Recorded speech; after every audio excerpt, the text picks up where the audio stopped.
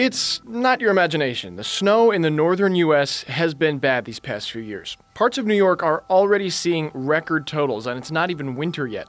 You can thank climate change. Remember 2014's headlines about the polar vortex? That's the cold air that sits over the poles. Melting ice has shifted and weakened it, and researchers think that can contribute to cooler temperatures. A weaker polar vortex also leads to a more erratic jet stream, which research shows causes colder weather when the air dips south. And when La Niña shows up in the Pacific, it tends to cause colder temperatures and precipitation in the northwestern U.S., and that's exactly what NOAA is forecasting for this winter.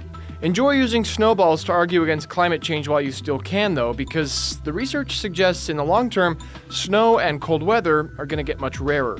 It won't happen immediately. Forecasts show winter storms might actually get worse before they lighten up.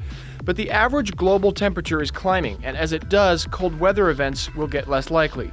By the end of the century, for every day of record cold we get, researchers expect we'll get 15 that set record highs, and snow cover in the northern hemisphere will start to disappear.